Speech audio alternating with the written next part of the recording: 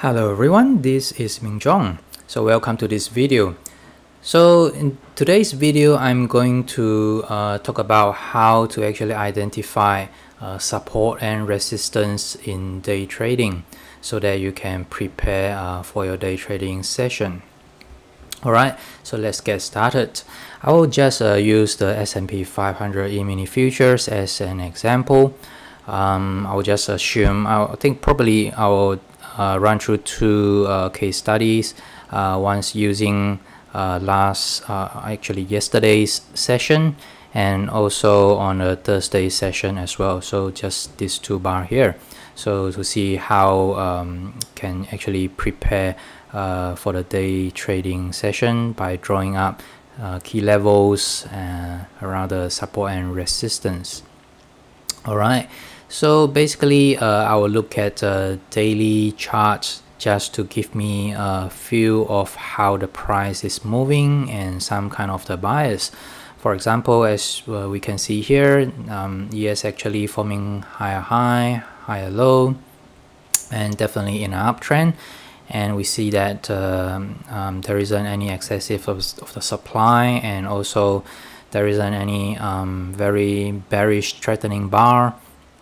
So I would say that since the unwinding of the volatility index, the VIX level, we see that ES or the E-mini futures actually just moving up slow and nice. So I think my bias is still up at the moment. Alright, let's go into H1 time frame. Okay, so let's just pretend we're going into the Friday US session. So just before that, this is around, that's 8 o'clock. Okay, so first of all, I think I will just draw up the levels that I definitely pay attention to, such as during the previous day high and low, and also during the non-regular trading hours, like the Asian session and the London session high and low, which I call it the non-RTH day high, non-RTH low and high. So for previous days high and low, I think that is Thursday, so I'll just draw up the day low here, and I'll just change the color here. So this is the day low on Thursday. I think this one 8 9, I think this is the day high. Alright, so we have marked the day low and day high.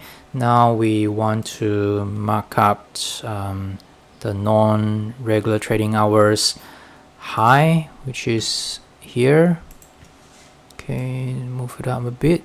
Okay, this is the Asian or London session high, and we also want to mark the low as well. I'm sure this one, okay, I think this is the non-RTH low here, and I will just differentiate by using dotted line so that I know that this actually represents day high and day low during the non-regular trading hours. And subsequently, another thing that I would like to pay attention to is the swing high and low, and also the structure as well. So for this example, because we actually see a gapping action here, so I think that definitely is something that we want to pay attention to.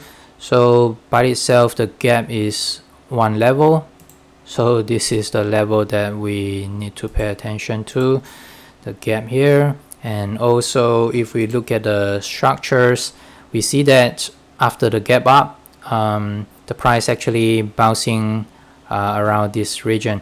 So this is basically a trading range. I think this is one of the key level as well. So I'll just mark this level, and subsequently I will also look at the levels from a few days ago. As we can see here, this is another trading range, so I would say definitely this level. Okay, so this swing high here actually coincides with the gap area, so I will just ignore that. And this is a support level. I'll just mark this up.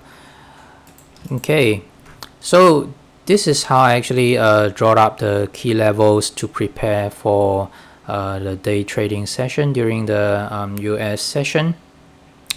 So let's look at what happened during the session and see how the price react with the levels that we draw up. Okay, let's just delete this and extend this level, and let's extend the okay. Alright, so let's turn into a smaller time frame, which is the trading time frame. My preferred trading time frame is actually M3. So this is my preferred trading time frame, and let's extend this as well. Okay. Okay, so during the US session, we see that the opening bar just drive down, and subsequently we are just right into this gapping area. I think this actually provide some kind of the support to this price, and actually it's just bounce back. But once it hit the levels, which is the swing low here, and actually get rejected and have another reaction, goes lower, and to actually just almost hitting the previous area, the previous levels. The swing, this is a swing highs from a previous level. If we look at H1, so it's almost touched this level. So you can see how the price actually interact with the levels, and within the trading time frame we can actually draw up a few more levels once it evolves, such as the day low, sorry, the swing low here. This is the swing low form here. So as the trading just going on, we can see that this swing low actually gets reacted as well. Actually just spring the swing low and subsequently just rally up, have another reaction, test, and then rally up, and eventually it just drives the price very close to the swing low, but not even touch the low, suggests that it's actually not that bearish for this move. So after the reversal, then we have a very sharp rally up. So as you can see, the levels actually show that the price does react with the levels, and this is how we can just take advantage of day trading sessions and to trade very close to this sort of level on a reversal, and probably on the reversal here as well. Okay, so this is for the levels. This is the sum of the resistance and the support levels draw up for the Friday session. Let's look at another case, which is a Thursday level. Okay, let's go back to H1 time frame. So let's just pretend that we are preparing for Thursday level, Thursday trading session. Okay, let's just hide this. So this is just right before Thursday trading session, the US hours trading sessions, and we just need to prepare for this support and resistance levels and other key levels in order to trade during the US sessions.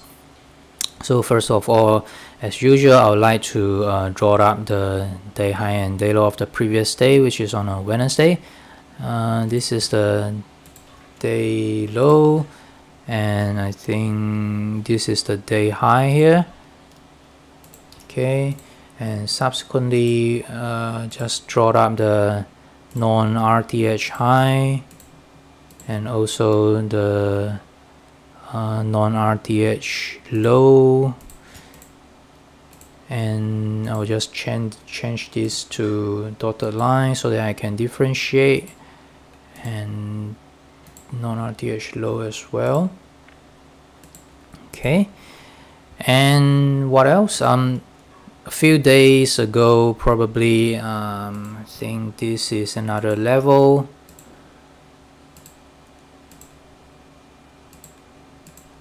And also this one is another level as well. So you can see that sometimes that the levels from a few days actually coincides with the previous day high and day low.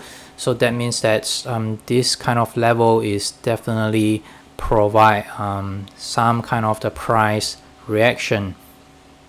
That's why we see the overlapping. And I think that's pretty much it. We just marked up the day high, day low, also the swing high, swing low, and also swing high from a few days.